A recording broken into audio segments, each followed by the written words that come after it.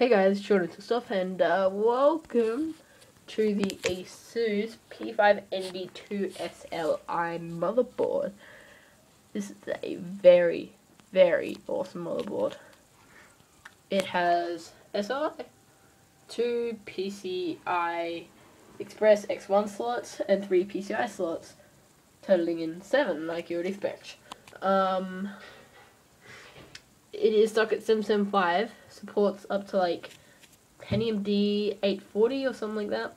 It doesn't support the 900 series of PD, but oh well, it has SLI. As far as I can tell, it supports almost all models of Celeron and D and P4. So yeah, but we're going to be ordering in a Pentium D 830 for this rig, and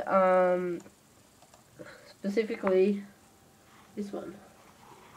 Intel Pentium D 830 dual core 3.0 GHz 2 MHz 800 MHz FSB. So I've got 775. It supports up to 8 GB of DDR2 RAM, and yeah, we are going to be SLIing 2 GeForce 8800 GTs on this rig. Me and Liam's 8800s to be more precise, which will total in 1 GB of VRAM and pretty good performance. We have to play Crysis, maybe Crysis 2 on this rig too, which would be nice. It has 4 original SATA ports, game controller, I think that's a serial port, USB, headers for a USB, I believe. Yeah. We have so many dead motherboards, we can solder a new one on. LED light, audio, more audio I think, CD, and then Molex, which is nice, 24 pin, the 4 pin is up, well actually it's an 8 pin, so we can pop that off, that'd be nice. CMOS battery, IDE, I believe these are 2 floppy drive bays here. We would never use them, but, well, here, this isn't quite a BIOS card, it's more of a connection card. Because if I take it out here, you'll see that it has no chips on it. It's pretty much connecting up the chips that are already on the board. But, you know, at the moment we're running in single video card mode, because we won't have 2 video cards to run it in for a while. So yeah, we got this with my brother's case and a 7600 GS, which is pretty average, fairly average, not too bad, not too good. So yeah, we're probably gonna run this with 4 GB of DDR2 533 MHz RAM, specifically this one maybe, from Hong Kong. The only problem with it is that it's got 2 dead caps because it was running really badly and it had a ton of nicotine smoking stuff. This is a 1000 microfarad cap and this is like 6.3 volts. They both are. This is a 20 microfarad capacitor. So yeah. Anything else to go over? Nice big thing. MOSFET, heatsink. I'll just go over the I/O in a sec.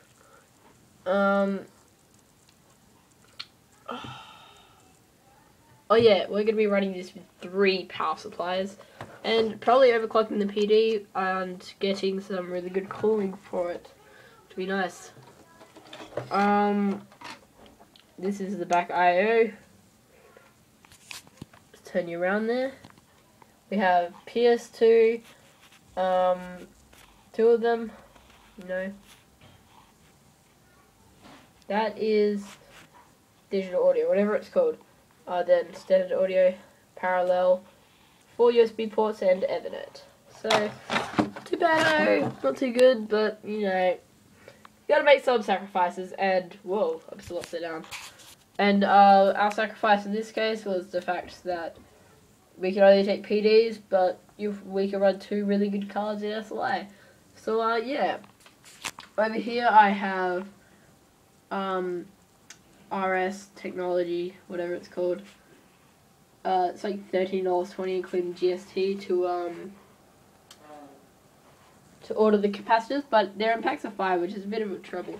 I can't actually order it in packs of 1 or anything, which kind of sucks, but it does mean we have some spare cats for future projects. It'll be great.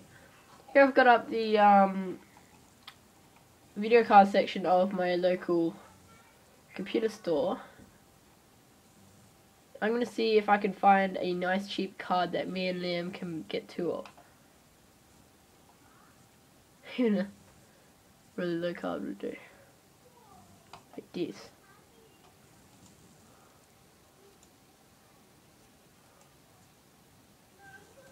I don't know, can you SLI these?